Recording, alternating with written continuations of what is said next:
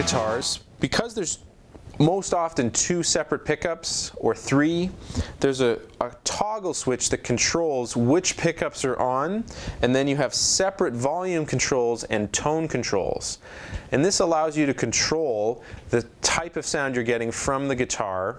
You can then also change it on the amplifier itself. But for now, let's just have a look at what happens on the guitar on an electric guitar. So there are 4 knobs and 1 switch. The switch controls which pickup is actually on.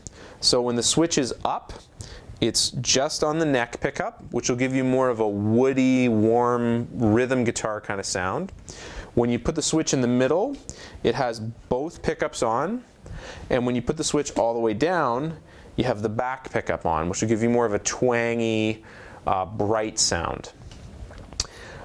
Then the knobs themselves, this knob controls the volume for this pickup, and this knob controls the volume for that pickup. And then this knob back here controls the tone for the front pickup, and this one controls the tone for the back pickup.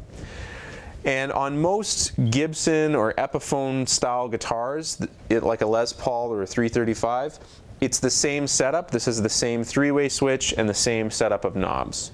And what it allows you to do is control not only the tone of each pickup, but the volume. So you can be playing on the bottom, on the back pickup, and have the volume be at full blast.